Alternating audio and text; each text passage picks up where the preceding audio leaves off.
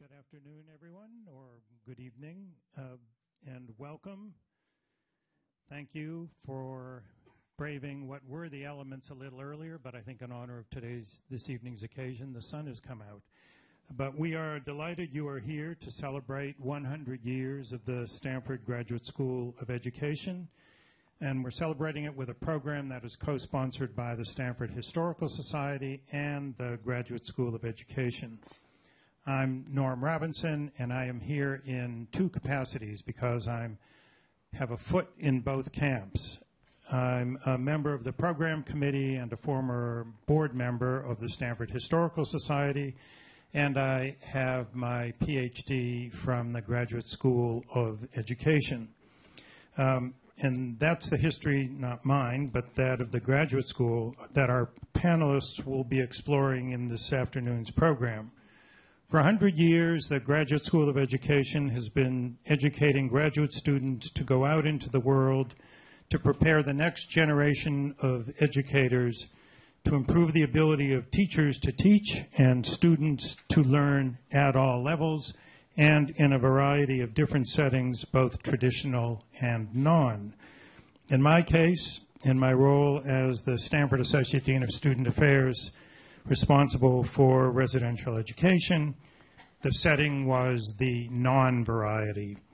The student residences at Stanford, where the goal was to have the resident fellows and the resident assistants see themselves not as dorm monitors, but as educators in a non-traditional, non-classroom environment.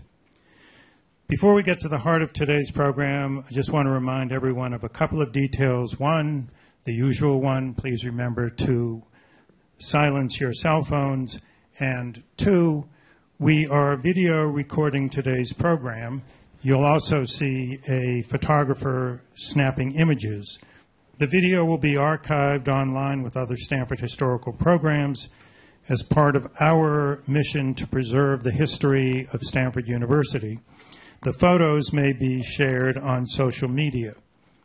To begin our program, I have the pleasure and the honor to introduce the Dean of the Graduate School of Education, Daniel Schwartz. Dan is a cognitive psychologist and the Nomalini and Olivier Professor in Educational Technology at Stanford.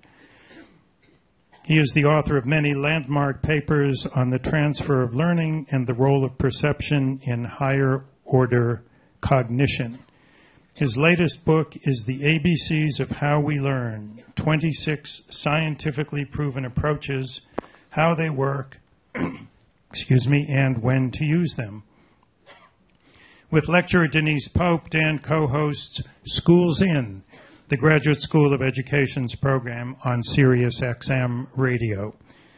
Before coming to Stanford, he was a teacher in, and I love this combination of places, Kenya, Los Angeles, and Alaska.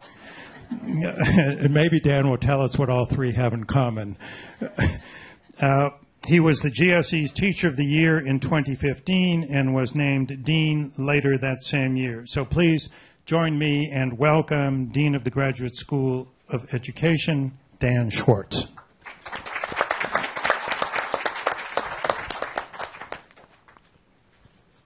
Thank you, Norm. Thank you, Norm. And thank you for your service to the GSE as an active alumnus. I want to welcome all of you here, the alumni, my colleagues, friends, emeritus faculty, and the people outside, and of course the Historical Society. As I understand, this is a monthly gathering, but this is not just any month. This is our centennial, in case you didn't know. We have our centennial beer that you can take with you, but don't open in the car. So 100 years is a long time. When I got asked to be dean by the provost, John Etchemendy, I met John Crumbles, who recently retired. He had been a faculty member here for 50 years. And he looked at me and he said, "You know what, Dan? I've been through 11 deans." And now, we know what he was thinking, right? That I eat deans for lunch. But so I'm afraid to say anything historical about the school because I suspect it will not be precise. But we were actually a department, one of the founding departments in 1891, and then the Board of Trustees, recognizing how significant education is, created a school. So schools have a much larger mandate than a department. We do a lot of service. And so that's what we're celebrating. Today we have 10 centers on campus, depending on how you count, 7 master's programs, 21 doctoral programs, including joint degrees in business, law, public policy. We have about 400 students and about 61 faculty who collaborate with all the schools across campus. So we reach out because education is important for every discipline. So some of the School of Education people who've led the way in shaping teaching and learning and policy around the world are here with us tonight. And so I'm very excited to introduce them. Daniel McFarland is moderating the discussion tonight. He is professor of education, of sociology, and by courtesy of organizational behavior in the Graduate School of Business, so he's very busy. Dan's research looks into collaboration and social connection, whether among adolescents, business people, or even faculty at Stanford's interdisciplinary BioX. Martin Carnoy is the Vida Jacks Professor of Education. Martin came to the School of Education in 1968. So 50, that's 50. He's a labor economist and a specialist in comparative analysis with a special interest in the political economy of the educational system. A nice tidbit is that Martin expects to hood his 100th PhD student this spring. Was that right? Next spring. Next spring. I knew it. See? Nothing to do with time. It's taking longer every year. Emeritus Professor Rachel Lotan is the former director of STEP, the Stanford Teacher Education Program. It's a model program for the rest of the world. She received an MA from the School of Education in 1981 and a PhD in 1985, so they can't leave. That's kind of the story. Her teaching and research focus on academically and linguistically diverse classrooms as well as teacher education. And finally, we have Rita Sanchez. She earned her BA from Stanford in 1972 and a master's degree from the School of Education in 1973. She's a foundational Latina activist. Rita is a longtime professor of English at San Diego State and a professor emerita of English and Chicano Studies at Mesa College, San Diego. As a Stanford student in the early 1970s, Rita developed and taught Stanford's first course on Chicana Studies and published its first Chicana journal. Rita co-authored the book Chicana Tributes, Activist Women of the Civil Rights Movement. So that's tonight's panel, and now I would invite Dan McFarland to run the show. So thank you.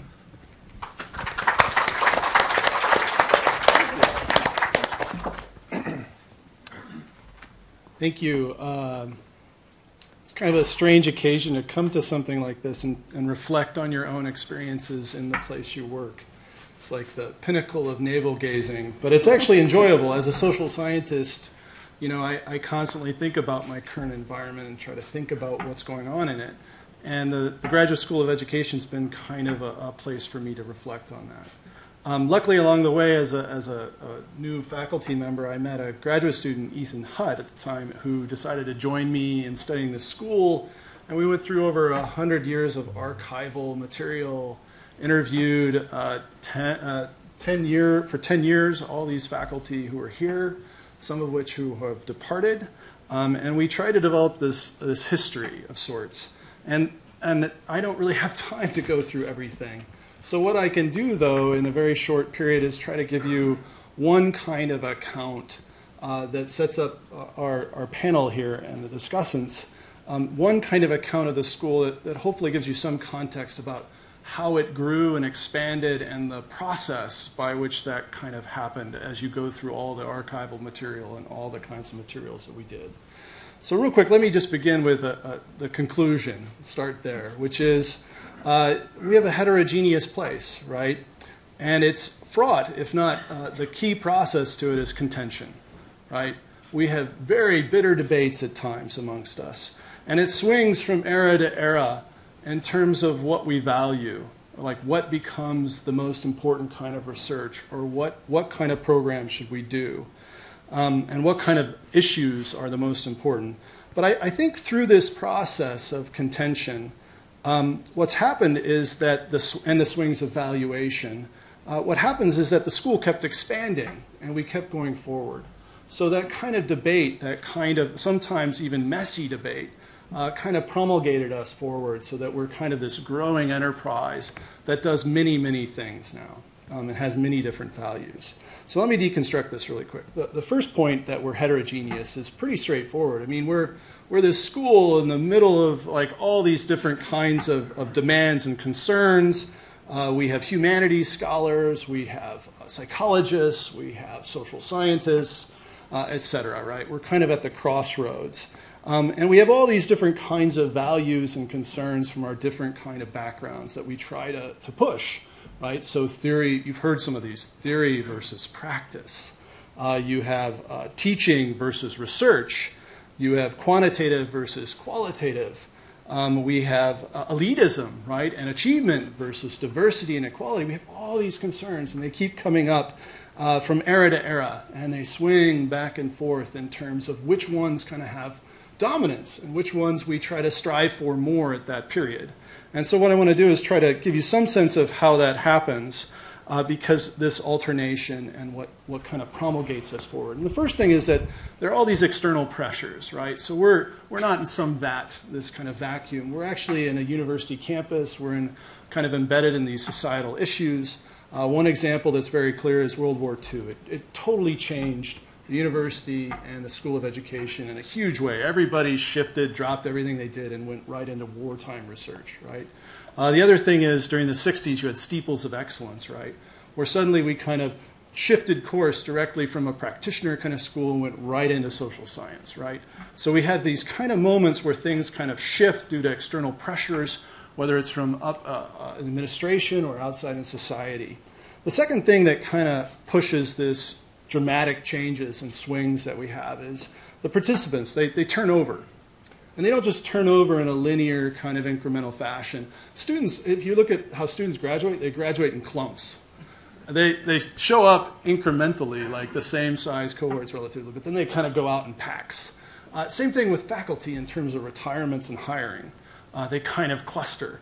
And not only that, they kind of cluster with, say, the hiring of a new dean or the administration turnover. And all these things kind of conflate. They kind of coincide, these cycles. So you have these punctuated moments in the history of school. It's almost generational, like every 20 years or every 10 years, where things just turn over. A lot of the students turn in terms of what they are interested. The faculty who are here and present is kind of different. Even in my 18 years, I don't even recognize half my colleagues anymore. We've expanded to 60, and half of them are not sure that it's dramatically changed, right? So we have this kind of dramatic change in terms of participants. The next thing that actually adds to this is that we make decisions often where we have to make choices, right? So we all value theory and practice. We all value diversity and elitism often for being at this institution. But often we only have so many resources, so many billets, so many students that we can admit, right? So we have to make choices. And certain kinds of interests take over and win often. And they align vertically through leadership all the way down. And these kinds of synchronization kind of line up and establish these kinds of eras. And so one example, for example, is during the era of President Sterling and Terman, the Provost Terman, where we tried to have steeples of excellence.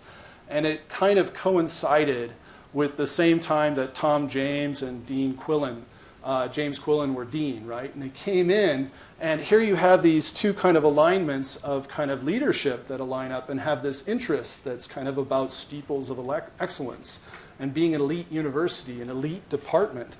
And that coincides with suddenly a bunch of faculty retirements and billets opening up, as well as an influx of money, right? We had this gift that came in for a lot of cash.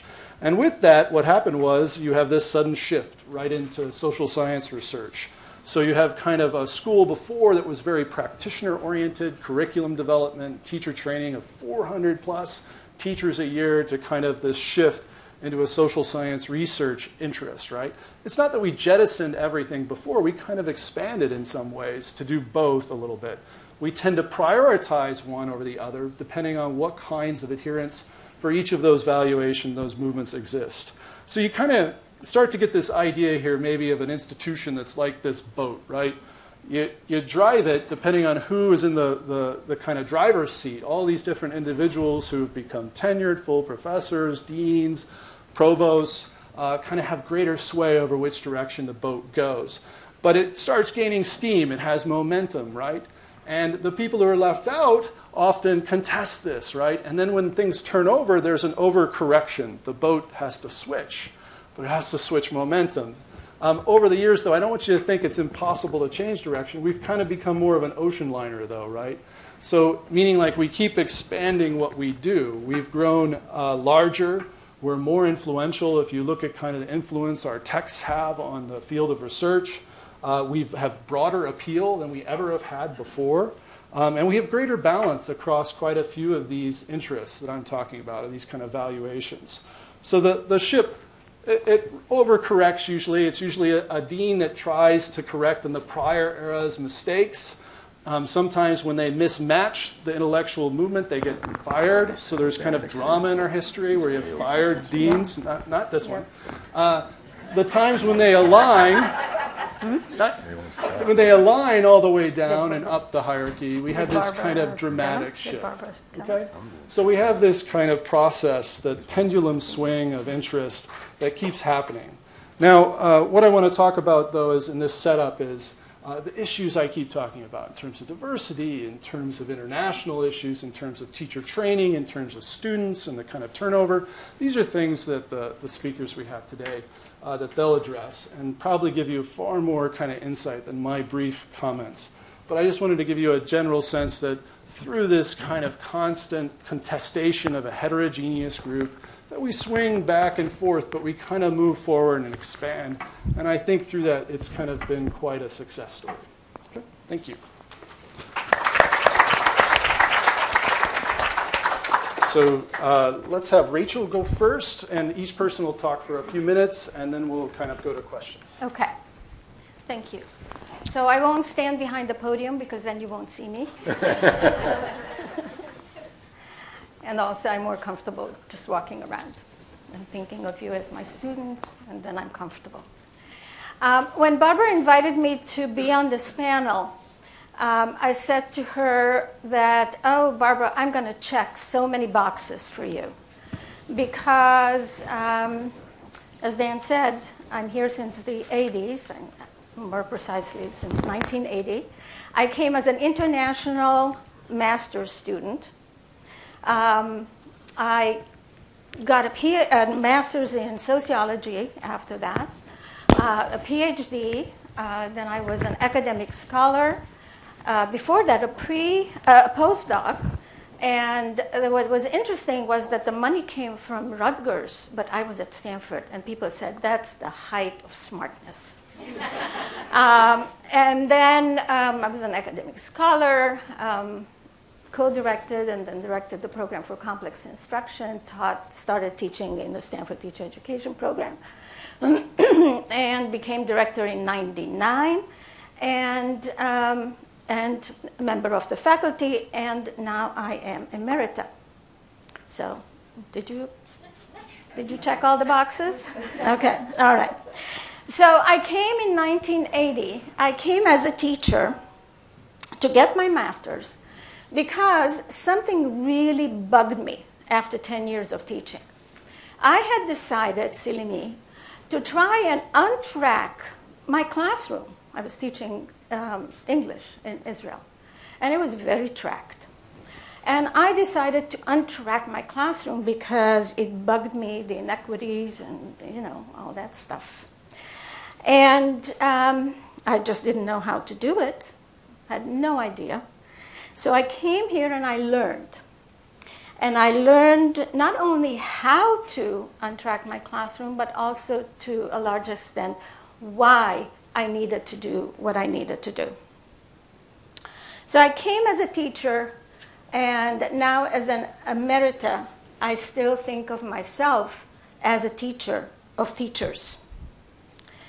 I am particularly proud of the fact that as a teacher of teachers, when I am able to support them and give them advice and teach them, that what I share with them is based on very rigorous conceptual theoretical framework and solid empirical evidence that things work the way they should if the conditions are right. I was very lucky. As I was writing this, every other phrase I think that I wanted to say started with, I was very lucky. So I was very lucky. I was very lucky that I was able to participate in many courses and learn from a lot of wonderful professors. I remember when I first came here and I saw, the people in the education building, and I said, oh my God, the textbooks are walking down the corridors. Those were, big names. God. But I was again really lucky that I joined a program that was an intervention-oriented theoretical research program. And those words together might seem kind of oxymoronish, but I put them together on purpose because, again, my luck, I was in a situation where that tension that Dan was talking about, that I'm going to talk about as well, was resolved in some really beautiful ways. So I think that when I came, and I was very lucky to have wonderful peers, wonderful colleagues as graduate students, most of them Mexican American, Chicana women, and my own mentor and Professor Elizabeth Cohen, the kind of the word that was around was that at the time when there were very few women, Latina women, PhDs, if they were to run a regression, Liz would have a significant beta weight. Because really she worked with so many of us. So we were very aware as graduate students of the tension inherent in many schools of education in R1 universities. And that tension was around the question, who are we? Who are we? Faculty in these schools, they spend, as Dan said, inordinate amount of time debating, arguing, fighting, making faces, rolling their eyes, just like seventh graders, about the perennial, right, Dan? See what I mean? Okay. The perennial question, who are we and what are we? So they asked the question, is our job to do research and publish books and papers in the tradition of one of the social science disciplines, like sociology, like economics, like psychology, anthropology, one of the subject of the humanities, right? Art, history, which might be actually both. And be in the field of education as a site for research, but really we come from a disciplinary background. So is that our job? And the answer is, yes, it is. Or the question is, are we a professional school? And are we a school that prepares professionals for the field of education, teachers and administrators and policymakers and so on and so forth? And my answer is, yes, we are. I have to tell a little anecdote. When I was working on my master's in sociology, because at that time when I had the PhD in the School of Education, you really had to show that you can do rigor. So you had to go and get a master's or a PhD minor in a discipline. And I chose sociology and made friends with some, graduate students there. One of them came back and gave a talk, and I went to, after we graduated, we actually graduated on the same day, gave a talk, and I went to hear him, and he was talking about, he had huge data, glass ceiling, women, and people of color in management positions, and he presented his tables, and there was a huge debate about the beta weights, actually, because of the regressions. And I said, and then it was done, and I said, okay, so we heard the bad news, and where are the good news? And they told me, well, Rachel, for the good news, you have to go over to the School of Ed. Because we start, for us in the School of Education, what my friend presented was the problematic situation. That was the first part of any dissertation that we wrote. And then we said, okay, so how are we going to fix that? Okay? So, I learned, as I said, a lot of information in my classes. But I have to say that not all of my classes were truly transformative. Transformative, I meant, do I walk out a different person than I walked in? But I was lucky again because I started with organizing workshops for teachers, real kids, here in Ceres.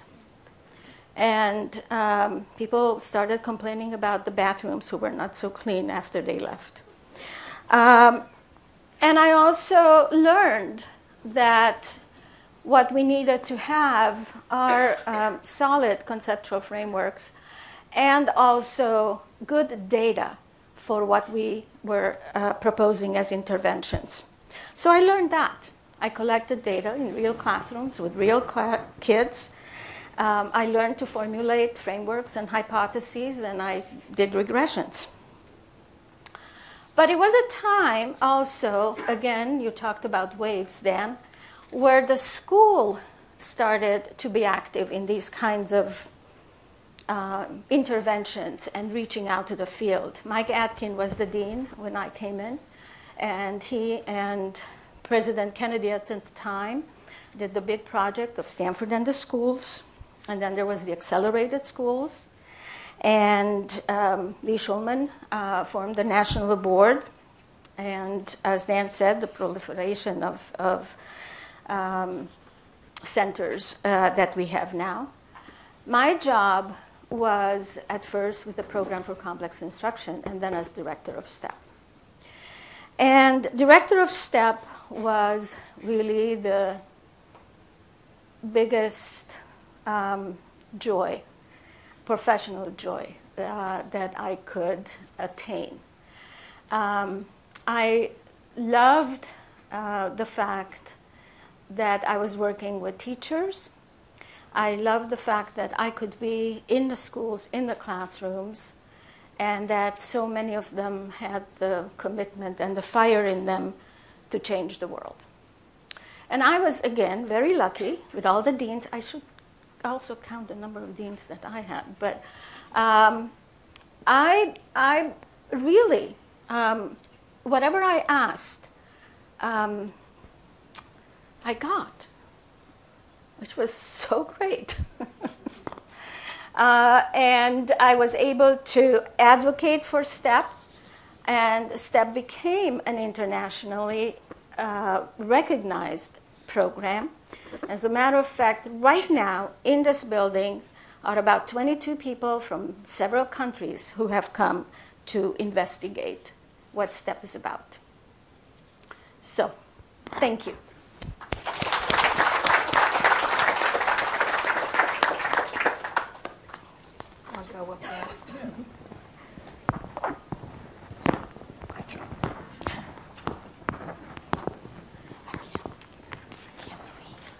honored to be here.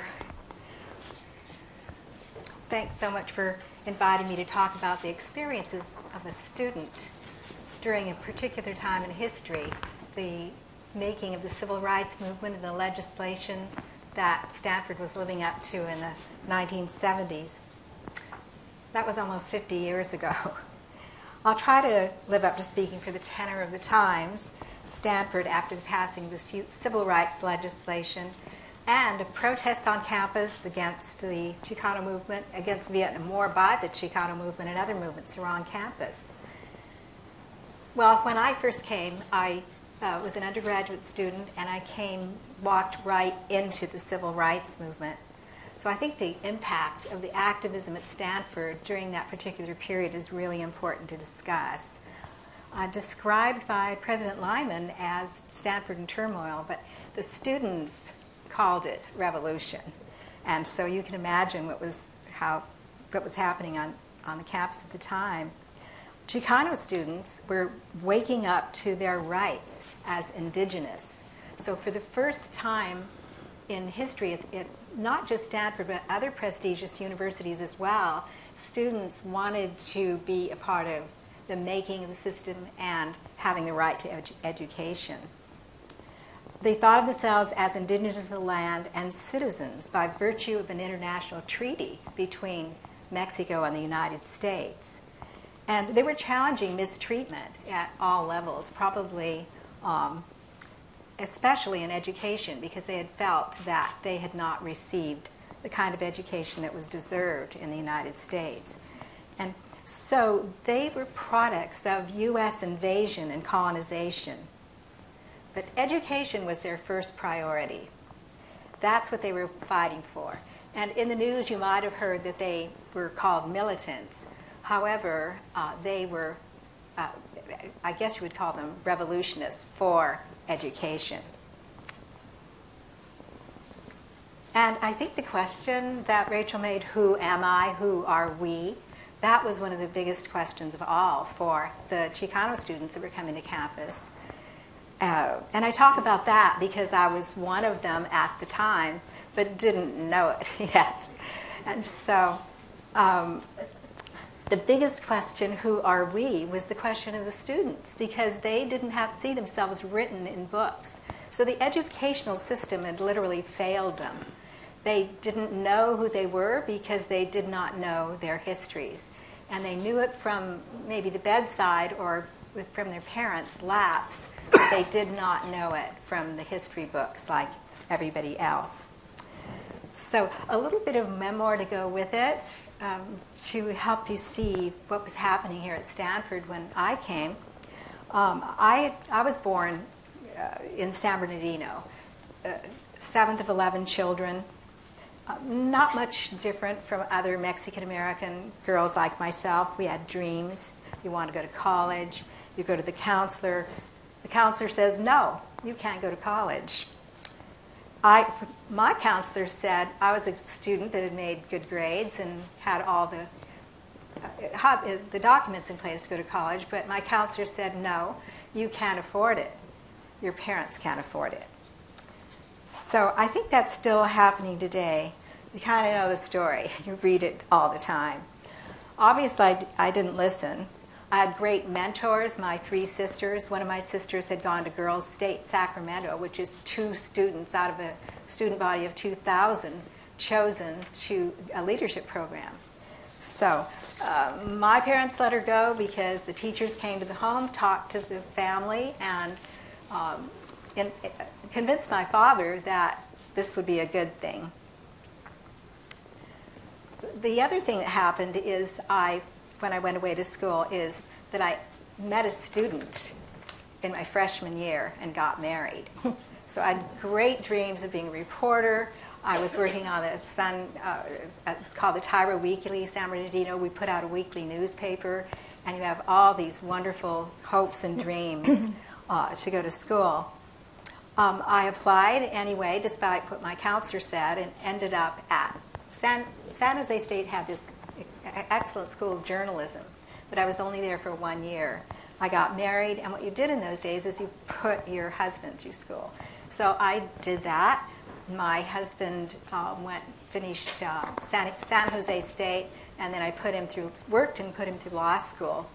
But the harsh realization was that in a few years, when he decided to move on, is that I didn't have a career of my own. So, starting all over again, going back as a re-entry mother after 10 years of marriage is kind of the story. So it kind of adds to what was happening to Mexican American women at the time, what was happening to women in general at the time. And so I'm thinking some of you may identify with my story. Yeah. Yeah.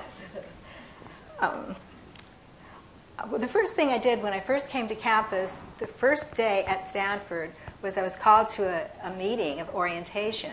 And there was a MECHA student there that said, MECHA is Movimiento Estudiantil Chicanos de Aztlán. That was a radical statement in those days. And the students wanted to do something to change possibilities so that more students could come, more Chicano students, Mexican American students could come to this campus. I don't even think the term Chicano was used so much in those days. It was just a beginning format of understanding the international history that we had and the indigenous history that we had. The mestizaje, they called it. On my first day of campus, it was announced that there had been a protest against the war in Vietnam, and 20,000 people entered the streets of Los Angeles. It was a legal demonstration, but the police had tried to stop it, and it turned into a massive, a loss of 3 lives, actually.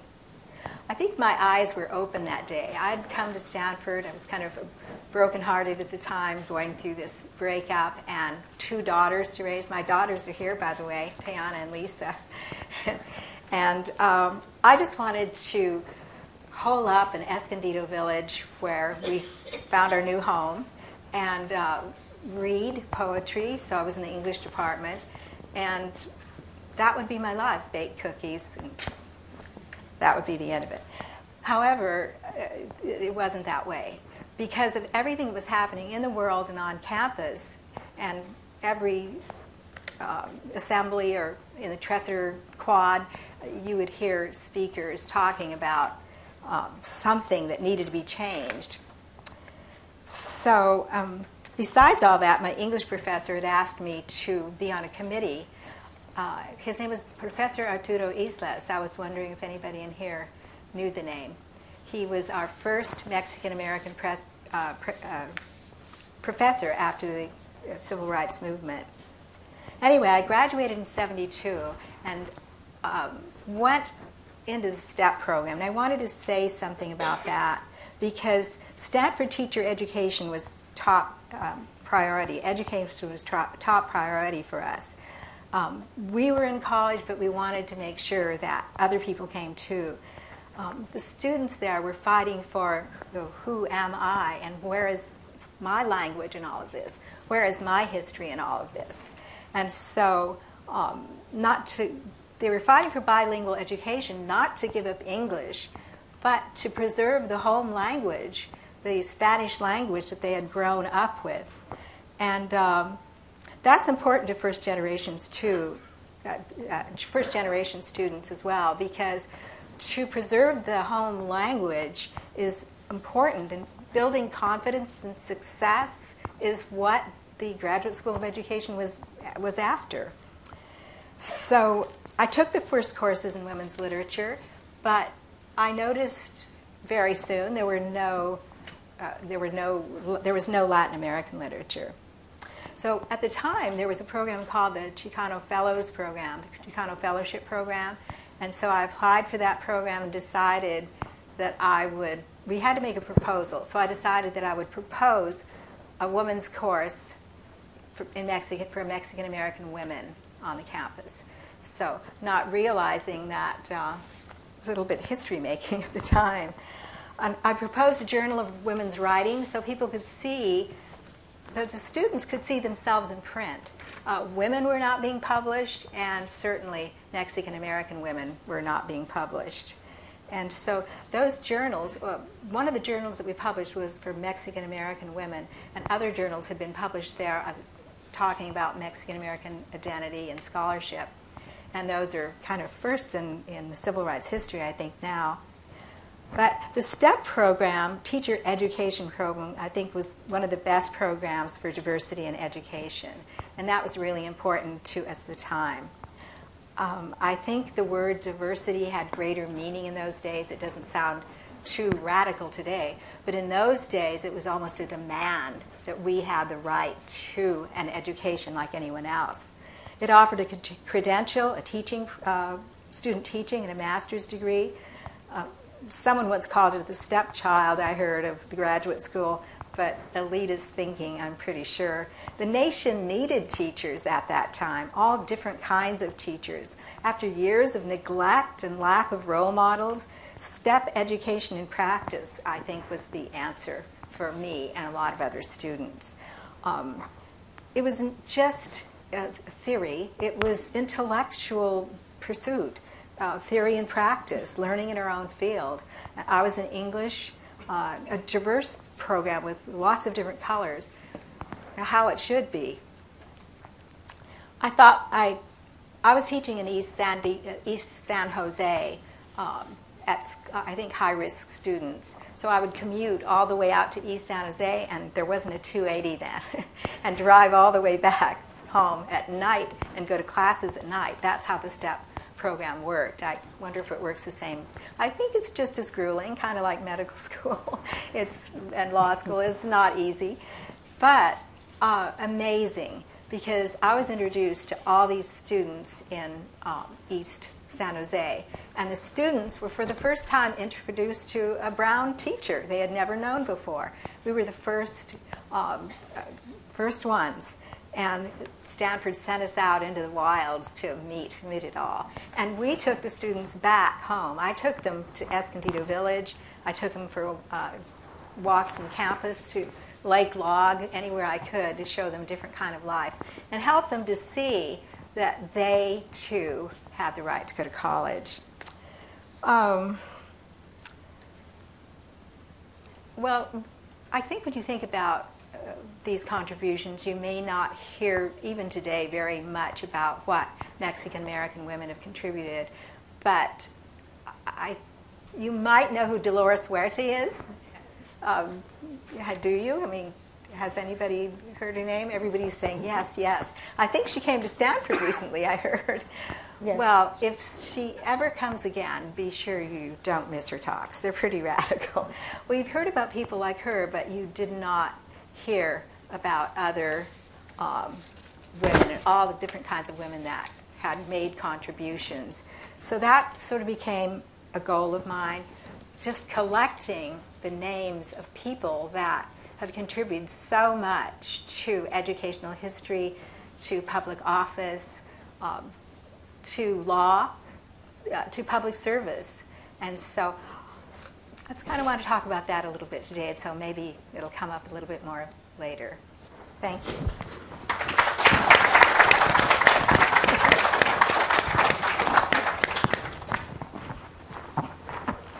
You're brilliant. Well, is this on? Yep. I'm really honored to be here. Barbara, thanks for organizing. It's great. So I came here actually in January '69, although I was hired to come here in '68. I'm a Chicago economist. I don't know if all you people know what that means. Milton Friedman was one of my professors. Maybe. And my first job was in Washington, D.C. at the Brookings Institution before I came here. And I became a political activist around the war, as well as writing books about Latin American trade, even though my thesis was about education.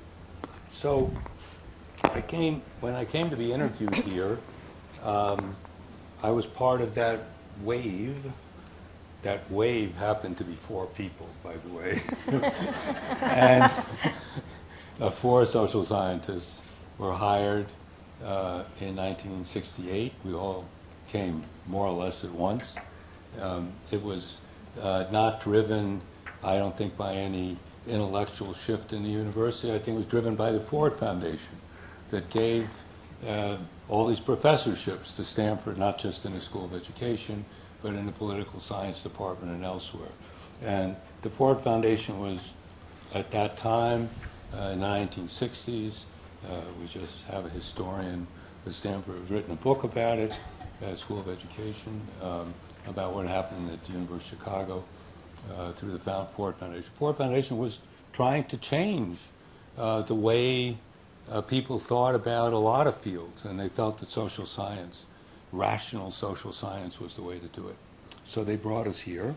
I told Tom James when he interviewed me, I told him that it was very unlikely that I would come because at the time I was I ran Bobby Kennedy's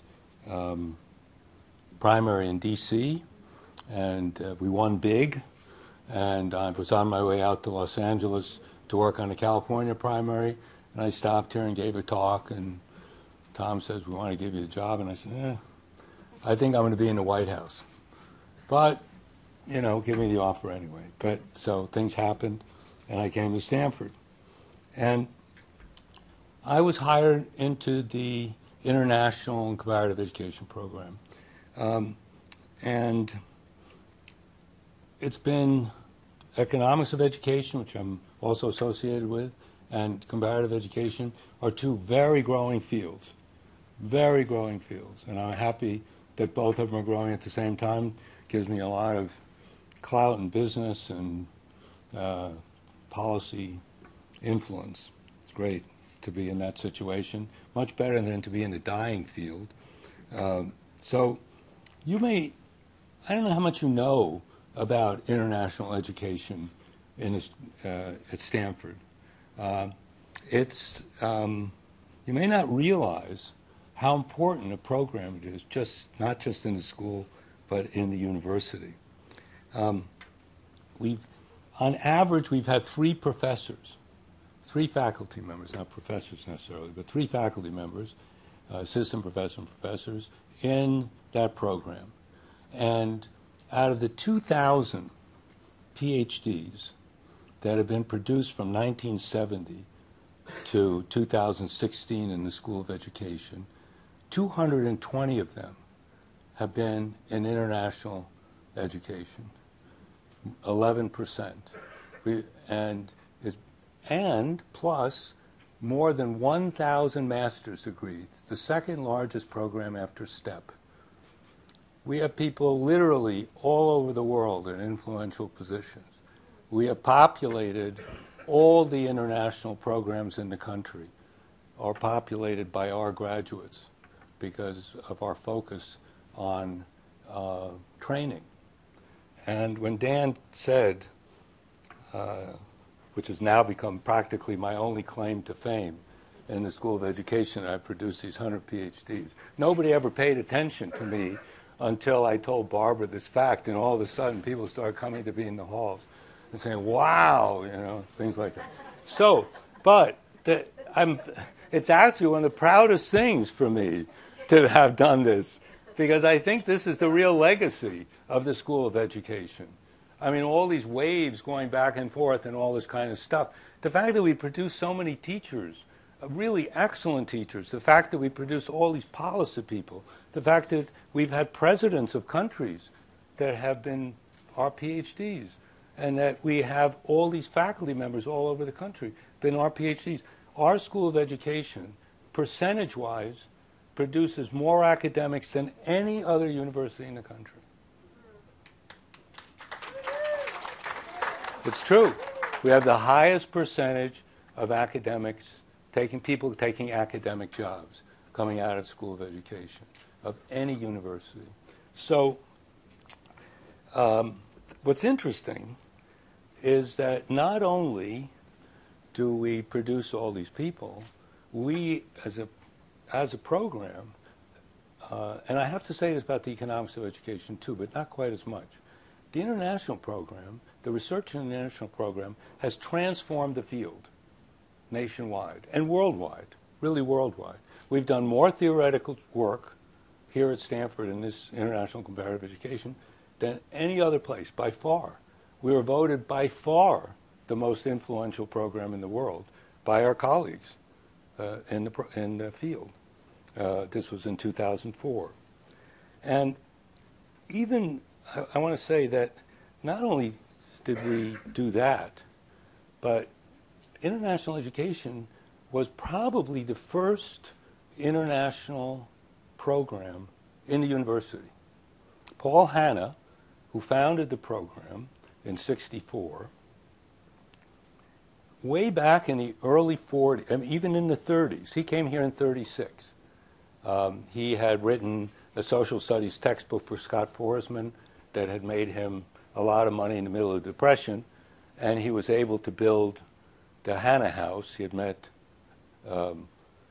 Frank Lloyd Wright in New York when he was a professor at TC, and had gotten Frank Lloyd Wright to design his house for him and his wife.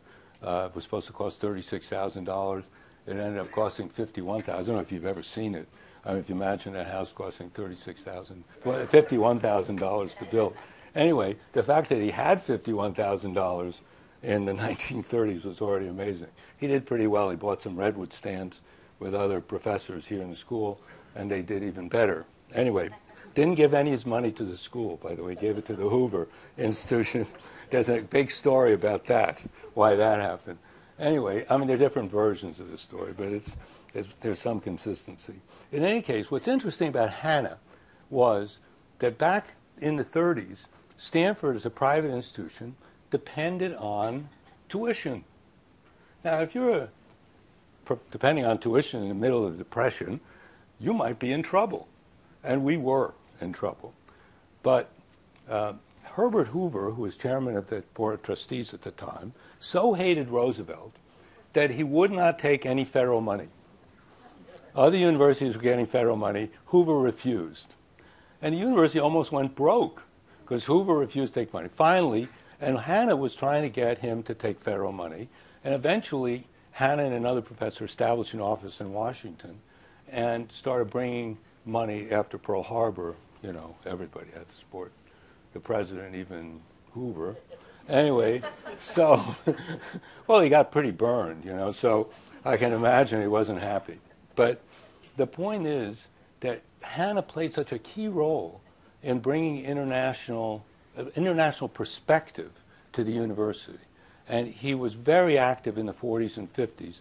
He had a vision of education that education would be, you know, our post-World War II policy was mainly to take over, to say American democracy was going to save the world.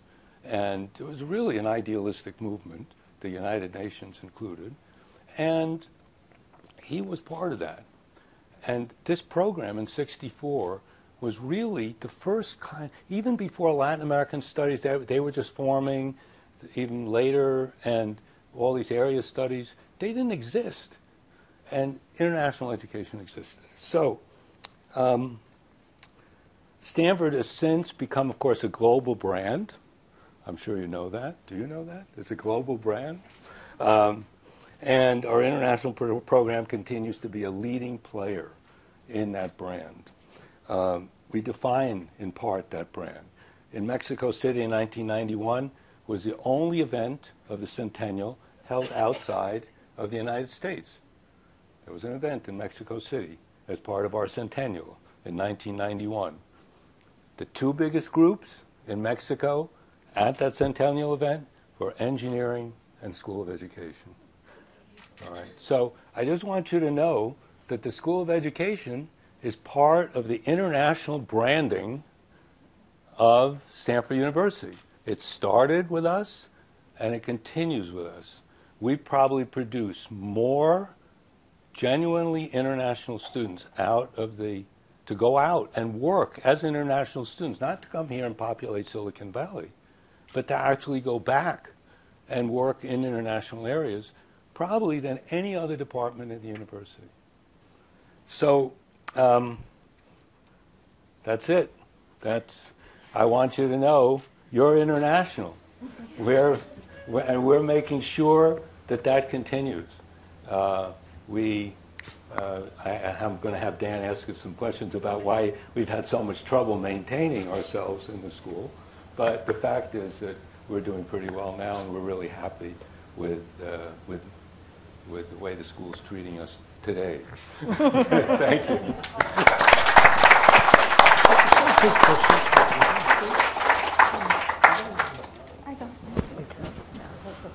All right. So you've heard from 3 or 4 of us. So I think the thing that would be good is to kind of come back to each speaker and just ask them a quick question. And if you have follow-up questions, we can just open it up from there, okay?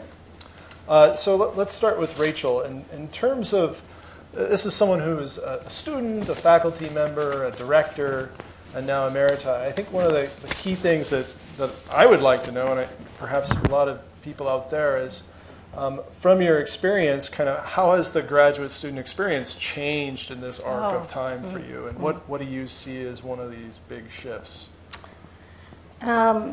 It's actually a huge shift. When I was a graduate student, I think there was about 500. The size of the school, I think, was larger than now, and the faculty was smaller. And there was no secured funding. And boy, did we have to hustle. Before, at the end of each quarter, we sometimes didn't know where the next RA ship or TA ship was going to come from.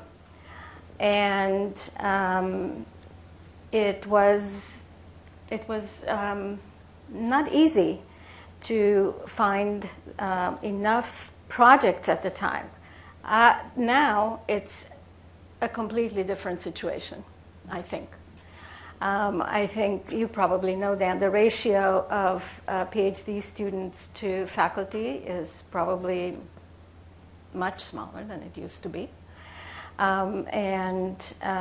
Since funding is guaranteed, at first for 4 years and then for 5 years, not enough funding still because we're in Silicon Valley, but it's really a very different situation that graduate students find themselves in. The other thing I think that was different was that, and there is, it might seem trivial, but I think it's very consequential, that courses were actually happening twice a week, either Mondays and Wednesdays or Tuesdays and Thursdays, and they were 2-hour classes. And so there were double the number of meetings per quarter than what there is now, because most classes now are 3-hour classes, except the pro-sem that is 2. And I think that changes some of the teaching and learning conditions for the graduate students.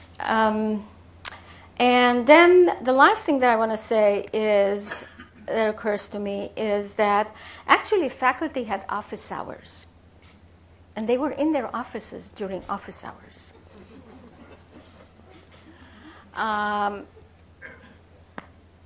That ain't happening. As much as it used to. Because I think because of... Email, right, and everybody works at home. And Martin, I think that you are an exception because you have presence at the school, but very often you need to make an appointment with a faculty member and they weeks in advance because they are flying around the world anyway. So that I think and that has changed. And it's a consequential change.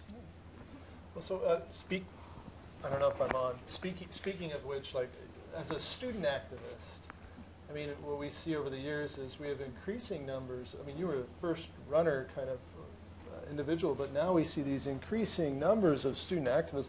How do you think that's changed, like in terms of what you see, in terms of the kind of student activist researcher?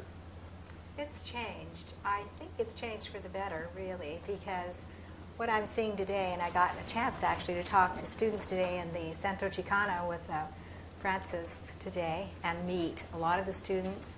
It was just a thrill. I couldn't believe how impressed I was with your Stanford students today. They're gorgeous. At the end of the evening, at the end of the luncheon, I met a student that was about to graduate. She's been in Stanford Law School for 3 or 4 years. I think it's 3 years it takes, but she's about to graduate, and she talked about her particular experience. And I asked her how hard it was, and to her, it's not hard. She loves it so much. She's so well taken care of. Chimes have changed. Things sound good to me. One other student said that it didn't sound like the activism of today was very much like it was in my era in the civil rights movement. But she did say that it does happen, though. She said that in their dorm, I think they had some signs put up that were racist or accusatory, and she said it was immediately reported to Stanford, and Stanford steps in and doesn't approve of that kind of thing. So the students are very engaged today, almost like they were in our day, but differently, and I think very productive. International students too. I mean, you've seen the arc of this. How's that changed for you as well? About how they behave?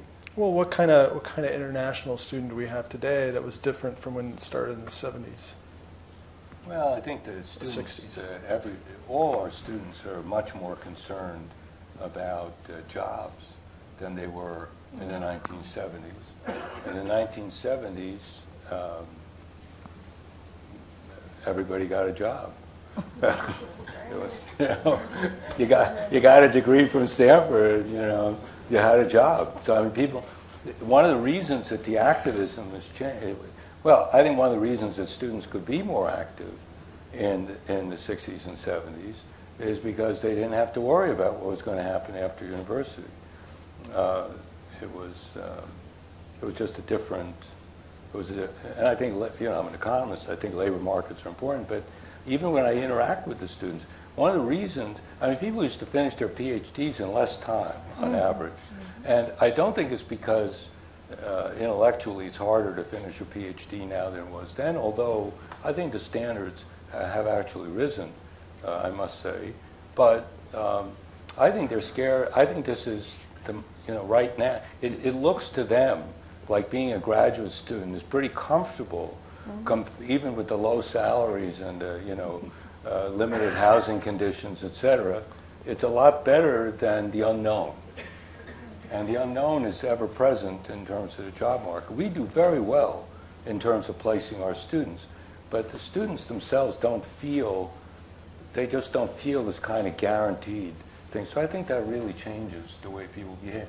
And I agree, they're active. That's not a question of activism. No, I wanted to add that to. But the place was. You remember what it was like. It's not like that today.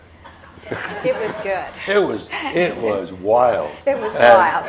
And it was good wild. It was good wild. You were learning it more outside the classroom than you were learning inside the classroom. And the university was a place where people were shouting at each other, and that's good. I think it's good. And I think these, I don't want to say the wrong thing, but this idea of the microaggressions and all this stuff, nobody talked like that. You were supposed to microaggress people because, but you still could respect each other. I think it's really important. Times have changed.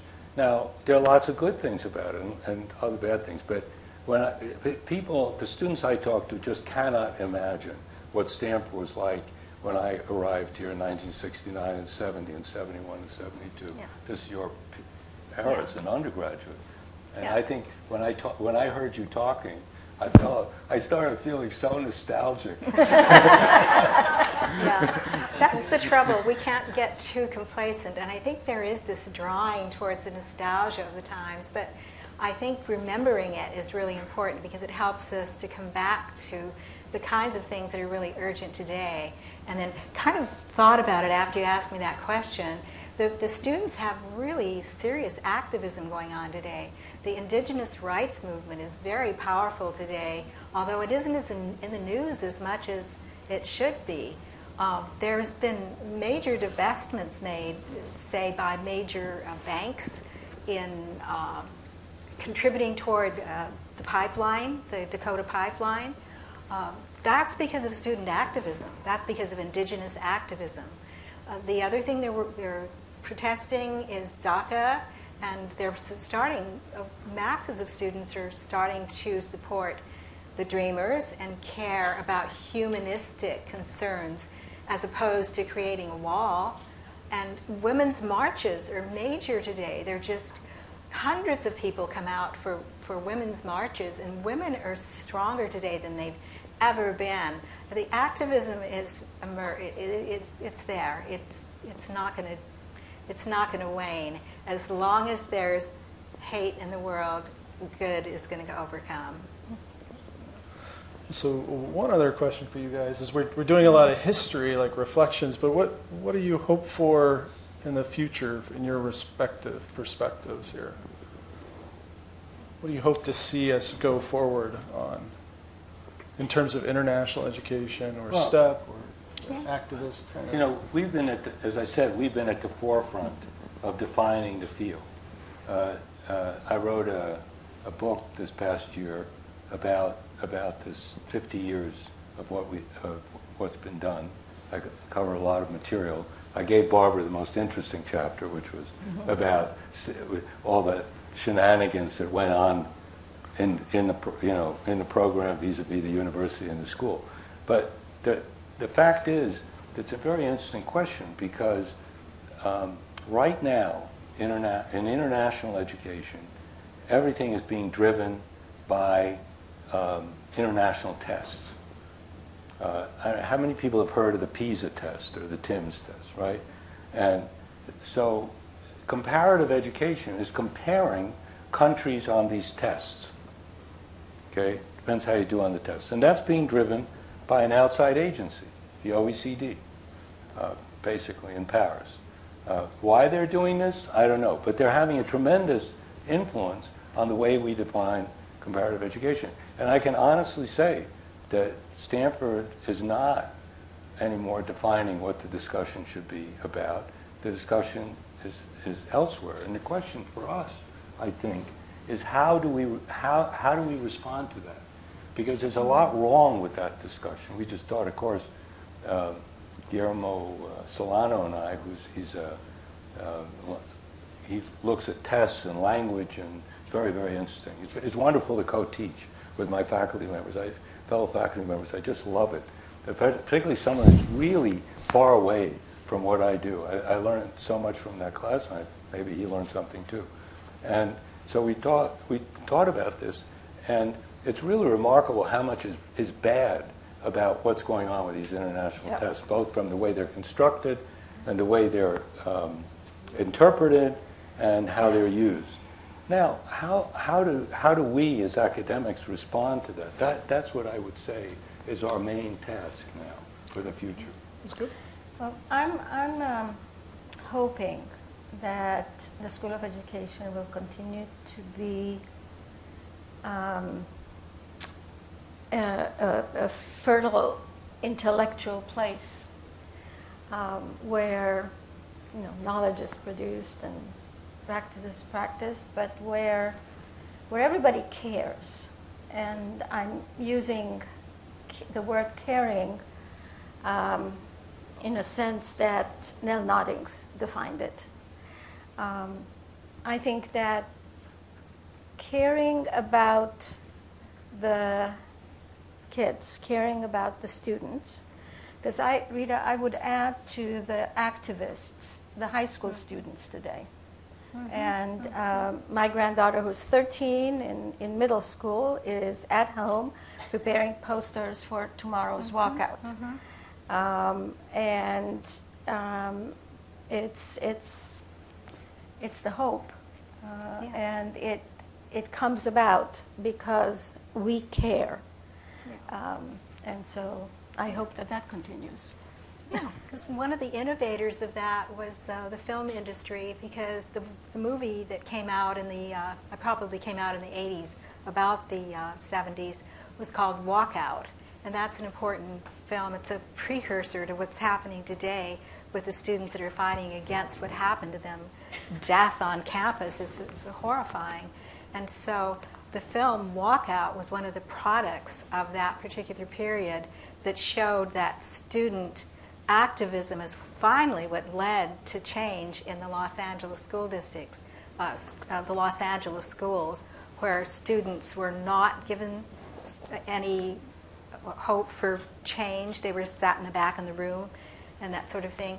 And so I think if more messages come out like the one that you're talking about, more messages about standing up, students standing up for their rights and telling the American public that they're not going to take it anymore and they have something to say and their voices need to be heard. I think that's one of the things I hope for in the future, because it was so much, and I think so much a productive part of my growing up at Stanford, is that when students spoke out, people did listen and change did happen.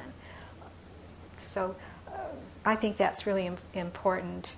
One of the things that happened for me was that I was called to different conferences because I was sort of the only person at the time. In other words, there were a handful of students to start with, and then they grew. But if you're the only one in the English department, you're the one that gets called to a writers' conference. It could be a Latin American writers' conference. And then you're called to speak. You're not the poet, but you're the one that's called to speak for the people.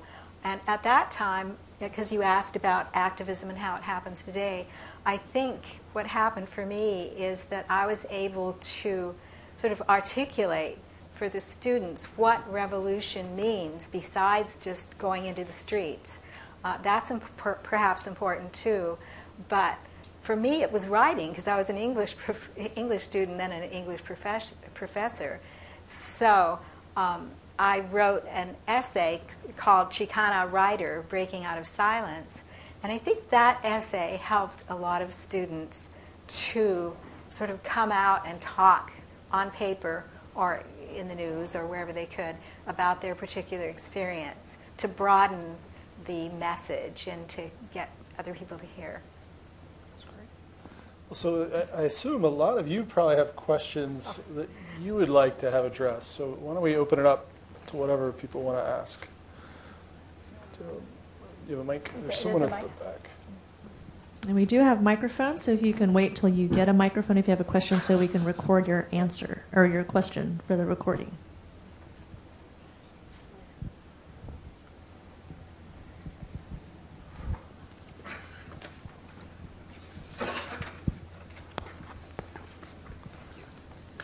You mentioned testing, especially the international tests, but there is also so much of an emphasis on testing in American schools with American tests, whether they are state-level tests primarily or otherwise.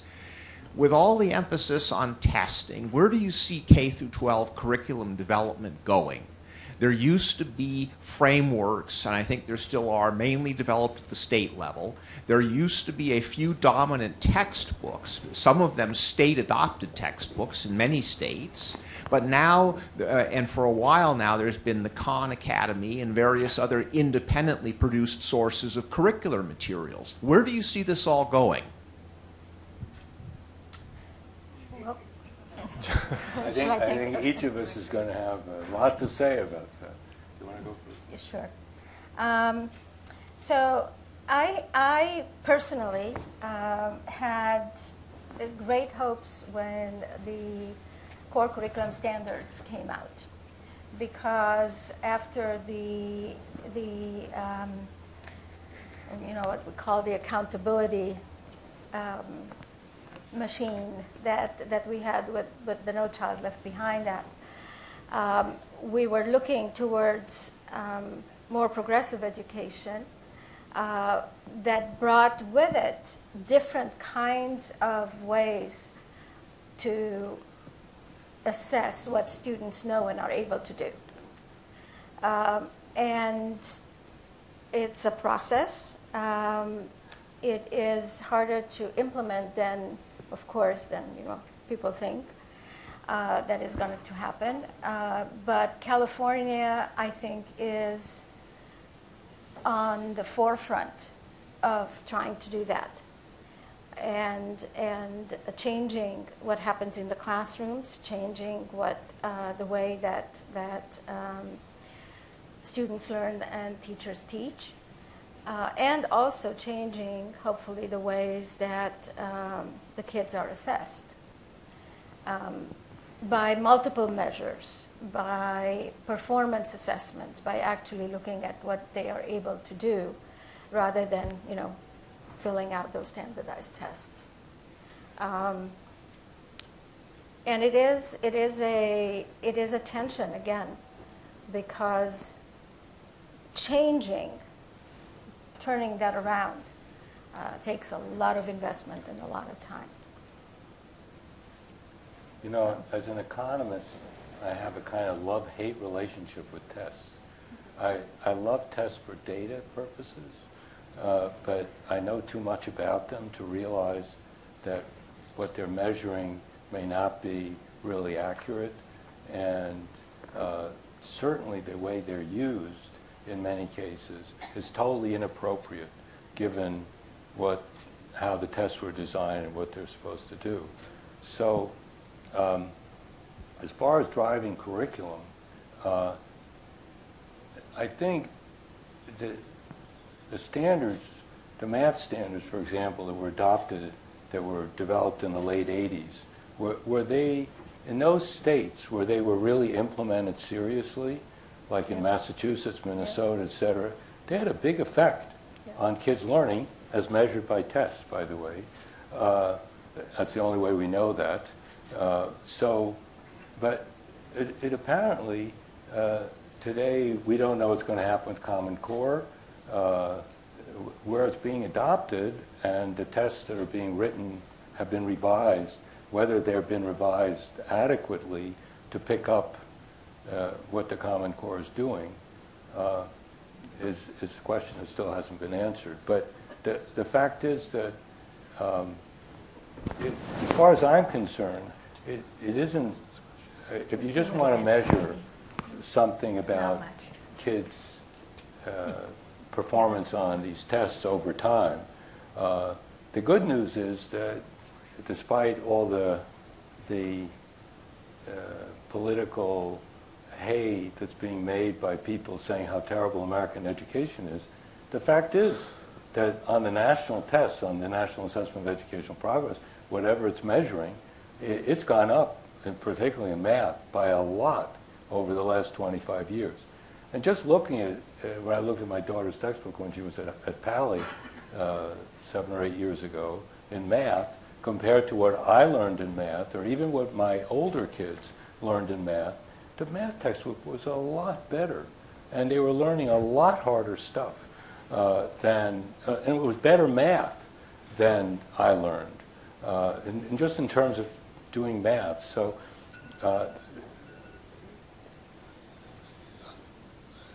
I think progress is being made in curriculum, irrespective of the testing. I think people are learning how to write better curricula. I think the only thing I would add to that is the importance of recognizing culture in making up tests, and then also that some studies were done with bilingual education where students that tested or studied in their home languages did much better. So some of the advancements were made when students could learn math in their native or home language, and therefore their scores would be improved.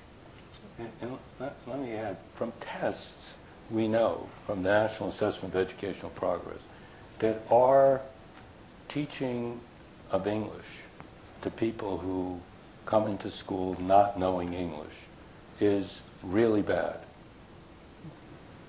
Our teaching that these kids, anything, not just English, but math, science, everything that they're learning. They do much, much worse than the kids who are not in ELL, English Language Learners. Much standard deviation difference. It's because of the segregation. I think it's not only because of the segregation. I think we're terrible at teaching kids languages. As a large insular country, we don't really understand what it is to teach kids languages. I was once accosted by a drunk in the Stockholm subway, and a guy in his 40s, I would guess, he looked older, and he was asking for money, obviously, in Swedish. And I told him I'd learned this one thing in Swedish, which is I don't speak Swedish. And so I said to him, I don't speak Swedish in Swedish. And then he came back at me in perfect English. I mean, he was drunk, and he was speaking perfect English. So, of course, I gave him quite a bit of money. I said, this is impressive. I mean, he was a homeless drunk, and he was bilingual. At least, probably. At least bilingual. We're not bilingual. All right, next question. So when I was an undergraduate here many years ago in the time period that you've been discussing, the School of Ed had no presence in our curriculum or our life. Is that true today? And if so, why is it that you aren't present in the undergraduate curriculum? Go ahead. No, go ahead. Well, so we have a minor now. Is that right? Yep. Actually, he can answer Yeah. that. 20% of the graduate school's enrollment is undergraduate. But we did have a bachelor's program in the 20s, 30s, 40s, and then it kind of 50s. Do I stop somewhere? I feel that's off the top of my head. But it did end as we became a graduate school. But I think now we have mostly in courses, like Dan said, undergraduates. And I thought we had a minor where you can have an honors program. We did, right? Yeah. Both. Yeah. So we're doing some effort there. But I think there's a little bit of a politic involved with sharing undergraduates with other H&S departments. No? So I have to keep turning to the powers that be for the current climate. But so the next. I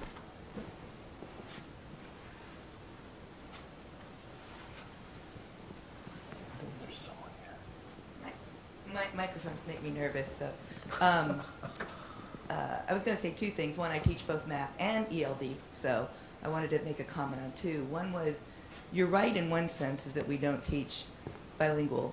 I mean, ELL very well. We don't teach English. We don't know how to teach English. It's absolutely true. I would point out that if you have a class full of Hispanics, Chinese, kids from Mexico, Guatemala, Salvador, China, Afghanistan, Philippines, India, it's going to be hard.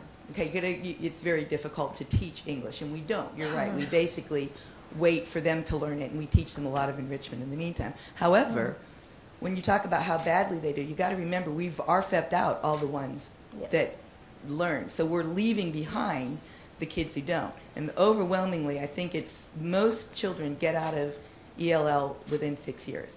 So if you look at the kids who are in ELL after 6 years, many of them, I think 30% of high school long-term ELLs are citizens.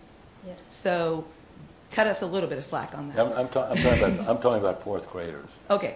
But even so, by then you're not at the 6th grade level. So the point is that we have a lot of long-term ELLs in that group, so it's hard to tell. But my main, what I really wanted to talk about was, I think it's fascinating that we've seen this arc of, we went through both the Bush and the Obama eras, which had very similar ideas about education policy. Clinton in fact, too. yeah. Yes. And so when we think about that, we're now out of it. I mean, reformers pretty much got their butts handed to them, right, and said goodbye. And now under the era of ESA, we're in a very different world. And I'm wondering how that's changing, how you're training teachers, or how you're, looking at international education, how you're dealing with that change. Because I think it's been just epic if you look at the ESSA compared to No Child Left Behind. Well, I can tell you from comparative, in a comparative way, it's really interesting. We're compared as a country to other countries, but we don't have a national education system. So it's kind of a silly exercise to start with. But if you look at individual states, there are states in the United States that have made real change, have made tremendous progress, and are performing at a world-class level. Okay, and they're diverse. They're much more diverse than the countries they're being compared with. So a state like Massachusetts has 6.5 million people. Finland has 4.5 million. Massachusetts is much more diverse, and the kids in Massachusetts score higher on the PISA reading than the kids in Finland, and they score about the same in math. If you go to Minnesota, North Carolina, Texas in mathematics has made tremendous progress. All these states have done very well, and there are other states that have not done very well. And it is a product of reform. So the reformers, I don't agree that the reformers had their butts kicked.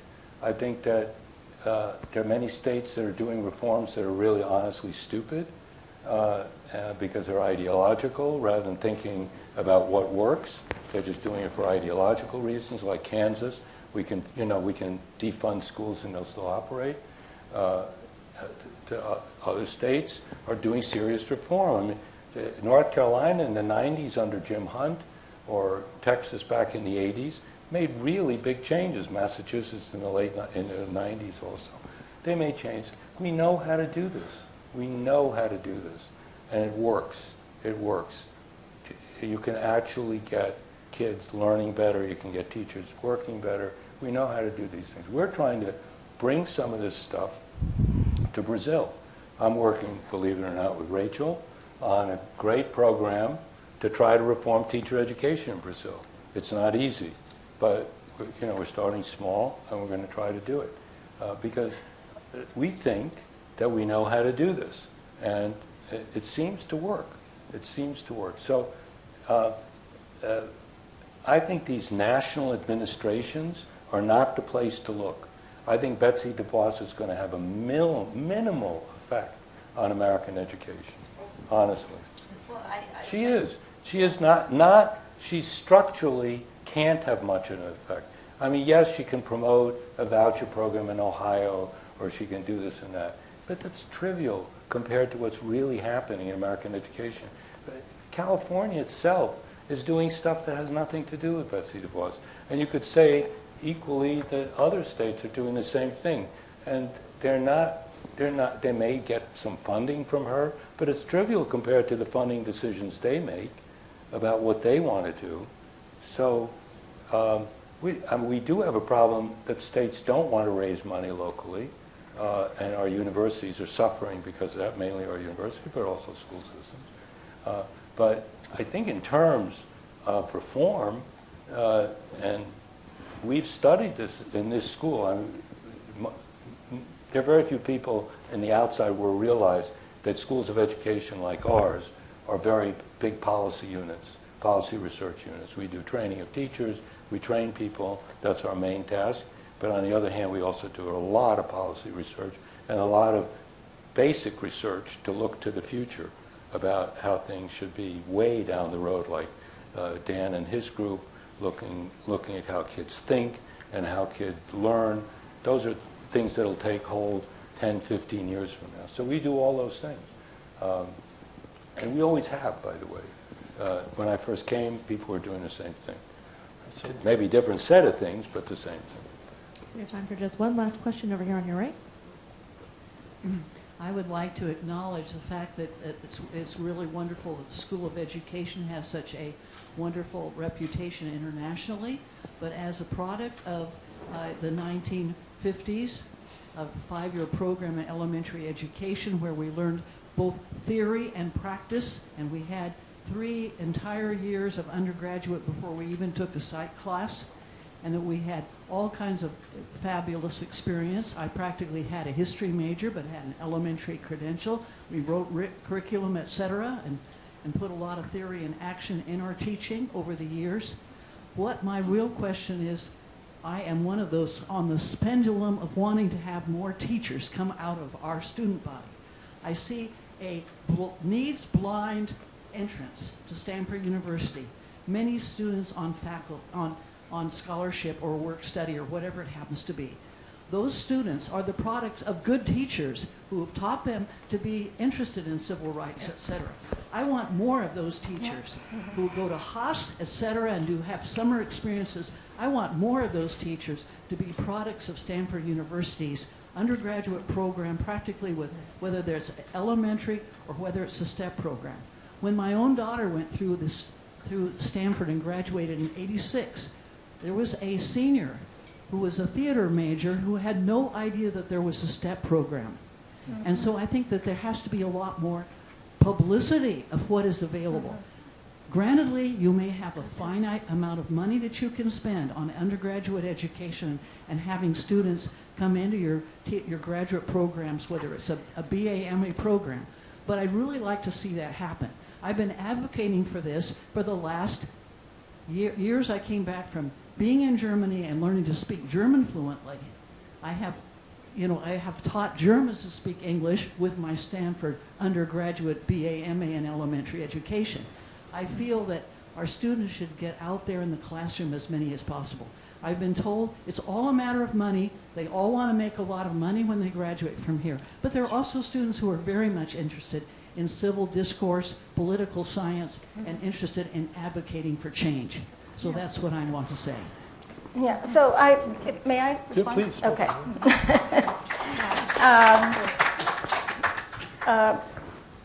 And Michelle, I'll respond to your question as well. So in California, the law is that teacher education happens post-bac.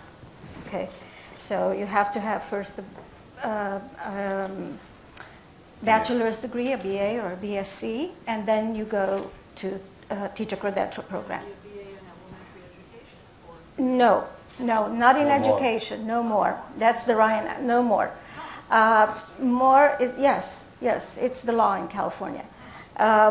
Some places now are doing what they call blended program, which is basically what you went through, and I think how the School of Education here started. That exactly, you take your subject matter, some discipline, and with it the credential.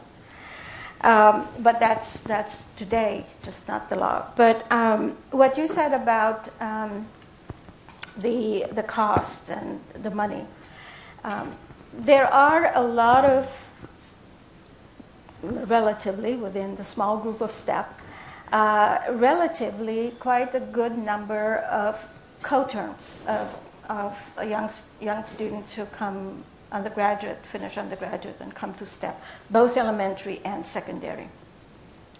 What made a huge difference for STEP was the forgivable loan, the Avery forgiveness loan. That allowed us to accept students who otherwise would not have been able to come to Stanford. It was a tremendous gift, and it was a $10 million endowment that the president, Hennessy, matched. So it's a $20 million endowment that provides forgivable loans to teacher candidates, and for teaching for at least 4 years.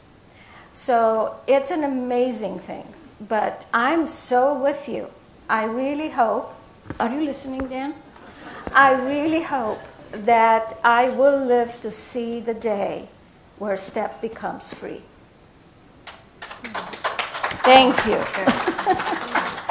And You'll it have would a lot be, of takers. Yes. Also, Yes. Okay. Also, the words that you spoke were just so reminiscent of the messages that were coming out of the civil rights movement activism and even today. Because, if you want to end poverty in this country, if you want to end violence in this country, it's about education. And so what we need is what we fought for in those days was called the Stanford Coalition.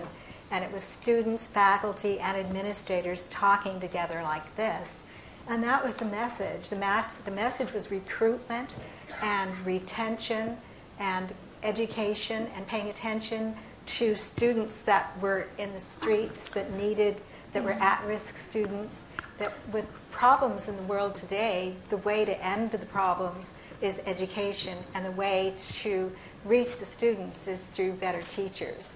And so the whole idea is to promote that very thought. And the idea of free STEP is incredible. And it has to happen today, because today we're fighting against everything, setting back civil rights movements for 100 years. And so thank you for your comment about that. And it's not enough. It's not enough, because parents, I mean, I have undergraduates who have come to me with, tears in their eyes, saying, I told actually a chemistry major who was here, an undergraduate chemistry major, who came to STEP, and his parents told him, no, and you're going to, we spent $250,000 almost for you to just become a teacher. And not only that, but after you're just a teacher, you can barely make enough money to subsist, particularly in the Bay Area. Yeah.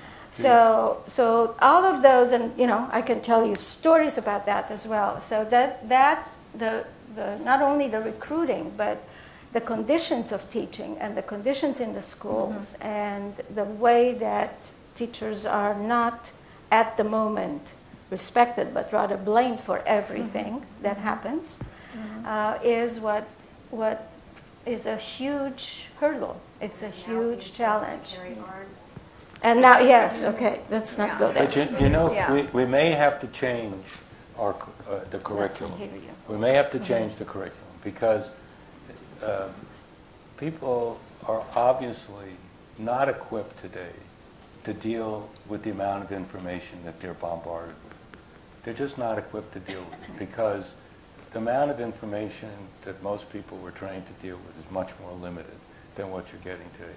How do you interpret stuff coming across all the social media? How do you interpret that? I really believe that schools are going to have to become responsible for training not only in basic stuff, mathematics, science and stuff, but really how to think differently about what is happening in terms of the kind of information people are receiving and how they're receiving it. And we are moving into an era of intolerance that is beginning to look like the 1930s. And this is not just in the United States. It's happening all over the world. A lot of polarization. We went through a long period where people were actually becoming more tolerant of each other. And I think that's disappearing. And for whatever reason, in an era which is a lot richer everywhere in the world than it was in the 1930s. That's our buffer. In a way, that's giving us a buffer to give us time to do something about it. But maybe we in the School of Education, Dan, should come up with a professor that studies information and the transmission of information and how to deal with it in schools. Sam Weinberg. Well, I know Sam Weinberg is dealing with it. Well, we need more than... Yeah. I studied literature and British literature and then American literature. But then when I got to the university, there were students out there that were trying to transfer so they could pass English and go to the university. And so it became a real practical problem. And so what happened is you got all those students that you named before, the Vietnamese students, the Chicano students, the Asian students, and each one of them has a unique, different problem. But something happens to you if you love teaching, and a kind of determination sets in, and you want to reach those students. So what happens is you want to reach them to pass. So what you do is each one of them is different. So you go to each one of them and you begin to teach them on a unique one-to-one level. And when you do that, change does happen.